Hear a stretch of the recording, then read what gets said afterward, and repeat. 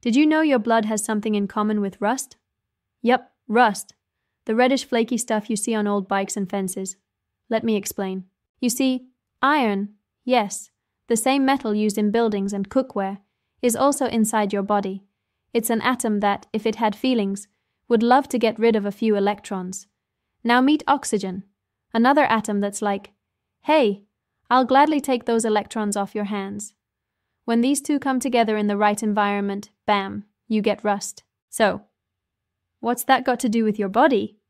Well, your blood is kind of doing something similar, but way more elegant. Let's dive into it. Your lungs take in oxygen from the air, but oxygen can't just float around aimlessly, it needs a ride.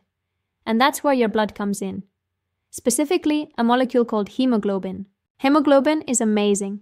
It's made up of 4 parts called hem groups, and each hem has a central iron atom. But that iron isn't just sitting there alone. It's surrounded by 4 nitrogen atoms, holding it in place like a carefully set jewel.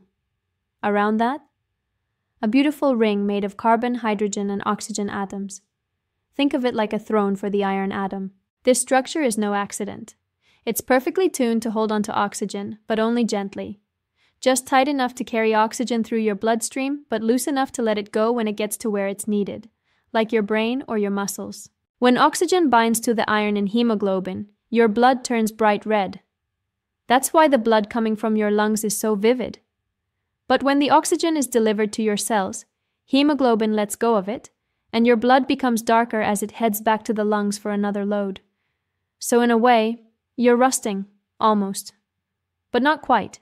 Instead of forming crusty flakes like rust on metal, your body has engineered a reversible, elegant system to use the iron-oxygen chemistry over and over again. This is a perfect example of biology in action, taking raw chemistry, like iron bonding with oxygen, and fine-tuning it using incredible molecular architecture. It's not just reacting, it's orchestrating. And the result? Life. You. Just think about that. Every breath you take, every beat of your heart, is supported by this tiny molecular dance between iron and oxygen. Isn't that incredible? So next time you get a cut and see red, remember, it's not just blood.